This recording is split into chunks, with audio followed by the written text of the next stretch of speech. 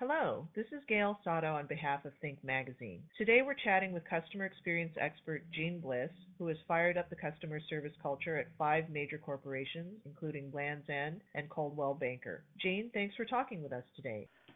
Oh, we're so welcome. It's great to be with you, Gail. Well, we're so looking forward to our conversation because customer service is a topic that's near and dear to the hearts of credit unions. And I think most credit unions really pride themselves on their member service. Mm-hmm. However, after reading up on some of your ideas about providing great service, I think that your notions may go beyond what most of us think of as normal good service. What do you think really makes the difference between offering good service and really inspiring love in your customers? Well, I love that. I love that question. And here's what we know is happening in the marketplace today, which is that customers are talking to each other, to their friends, to their relatives, to their colleagues, and to complete strangers more than they're heeding the marketing materials and the advertisements of companies telling them how great they are. And so the thing that we know earns the rave, earns the right for a company to call themselves a beloved company is delivering an experience. So I want you to hang on to that word experience with me throughout our call. Delivering an experience that's deliberate, that identifies the moments where the company intersects the customer's life and where they know they have an opportunity to improve their life. And that they deliver those moments of connection with reliability, but by creating a human connection that they can't find anywhere else. And that combination of reliability and moments fused that deliver an experience the customer wants to repeat again equals love. Wow. Now that may sound simple enough when we're just chatting on the phone, but that's a difficult thing to accomplish, isn't it? It is. Well, it is and it isn't. It depends on. So what we know about this work is that, we call customer service frequently the customer service department. And when things go wrong, we say, why isn't customer service doing a better job? Or why isn't our customer service better? But what this work is that we're starting to use the word customer experience around is around really thinking about how your customer traverses their life and where you intersect their life. So being deliberate about the stages. They may have a life event that changes, that they want to make a move, or they may be researching what a credit union means in their life. How are you deliberate in helping them with answers? When they contact you for the first time, do you make it a memorable experience? When you have to deliver bad news, whatever that is, do you do it with humanity? When you hire people, do you hire people that have skills and core competencies around nurturing relationships, or are you putting the proverbial butts in seats, if you can excuse my French? Yes. And so that's really what it's about, is about being deliberate and about being proactive in thinking about what you're going to deliver. To me, that recalls the term that I saw you use a few times, which was taking a customer-centric approach. And I guess what that really means is that you're thinking about what the customer is experiencing versus what you're delivering. Like you're not just thinking about, here are the list of things that I'm going to say to people, but it's let me put myself in the customer's shoes. That's exactly right. There was some groundbreaking work that happened. Gosh, I think it was in the early 80s now. Jan Carlson, who was leading Scandinavian Airlines at the time, came out with his approach he called Moment of Truth. And in fact, when I was at Land's End, we immediately glommed onto that because it was like so magical to us, because we imagined the UPS driver showing up at a customer's house. We imagined what it feels like to pull a turtleneck over your head for the first time.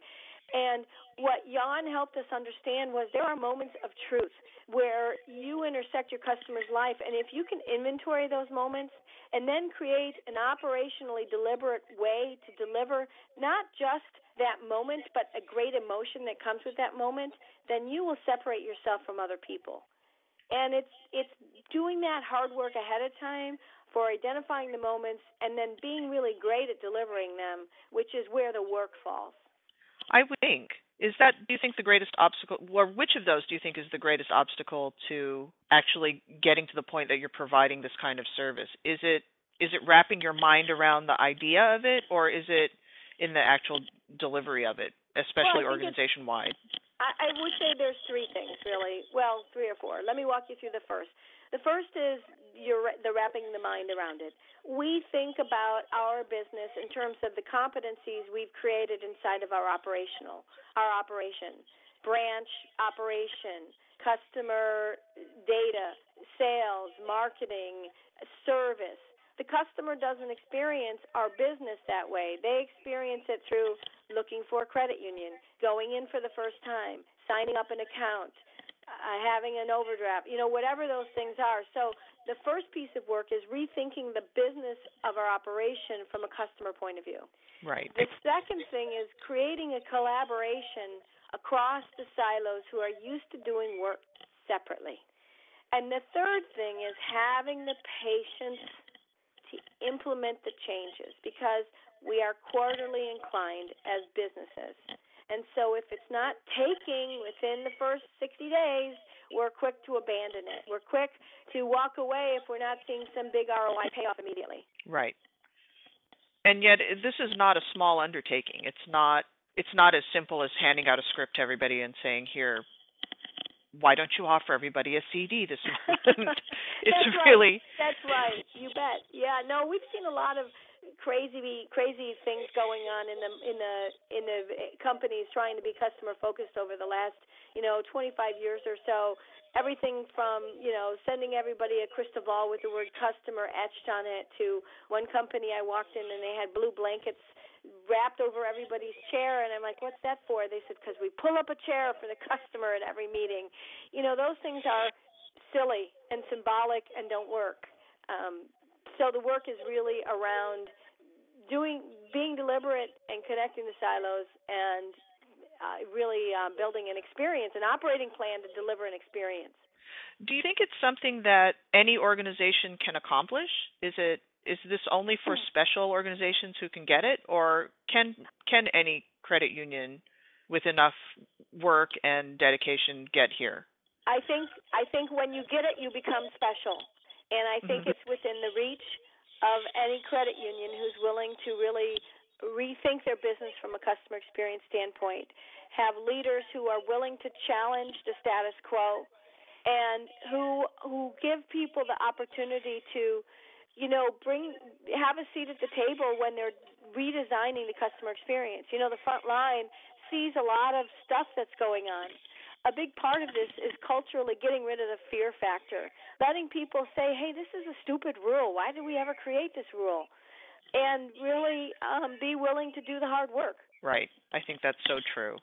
So I was on customerbliss.com, and I was taking your quiz on customer service just to see how my hypothetical corporation would score. And you had a lot of questions about customers giving referrals and selling on your company's behalf. Yep. Which made me think, I think so many of the organizations I've spoken to over the years, when you get to the point of asking them, are your customers referring their friends and family to you, they're kind of tearing out their hair going, I don't know how to get my customers to that point. Is that a separate hurdle, or actually, as you open this discussion, you were saying that this may be less of a hurdle now with social media? It's actually the same hurdle it's always been. But what we know now is social media is the megaphone all customers have in their hand to tell other people about the experience you're delivering. I want to leave everyone with these three words: earn the right. People think that the work is to go get a customer referral. You need to earn the customer referral. And the way to earn the customer referral is to be deliberate about the touch points or the moments of truth where you intersect their life, about being reliable in the most critical touch points where they need you. If, for example, you don't have a consistent process for how to open up an account, for how to get help when you need it, then your customer can't tell another customer what they get from you, how they get it, how it feels, and how they were treated. And so it's around really delivering these experiences that where you'll earn recommendations, but you can't get them. There's this whole thing where people want to create recommendation programs kind of makes me nuts, because if you're delivering a great experience, your customers are going to want their grandmother to go to you, because it'll be easier for your grandmother to save money at your credit union than anywhere else. But you need to really earn the right. And that to me seems like it's an organization wide. It's the whole experience. It's the product. It's the service. It's the whole ongoing thing. And That's so right. That's right. maybe it's both easier and more difficult than we'd like to think it is. I mean, Well, ultimately you should be delivering on all of these areas. It's just it takes a certain amount of effort, I think. The other thing I was going to ask you is it enough just to be doing a good job, or is there some imperative on the part of management to sell, to not just to your members but also to your staff, the idea that this is part of your identity to provide excellent member experience for everyone who are called in? One of the major things around becoming, I use the term beloved company because it kind of embraces growth, organic growth, because people love you so much and are willing to put their neck on the line recommending you. The most important thing about a beloved company is the internal culture. What's on the inside shows up on the outside. And so the companies that are loved the most are also loved the most by their employees. And so it's less about selling and more about involving them in the journey and honoring them. For example, in my new book, I Love You More Than My Dog, I guess it's not super new right now, the first decision that beloved companies make is they decide to believe. They believe their customers, but they also believe their employees. They believe in the goodness of their employees, but they do this by making sure they hire people with the same core values that they want to be delivered to customers. But then they develop and train them enough so that once they've got those skills, they can trust their judgments, they can trust their skills, and so they get rid of a lot of the rules and regulations and policies and procedures that, move our great people we hire from doing what's right to always having to ask someone for approval.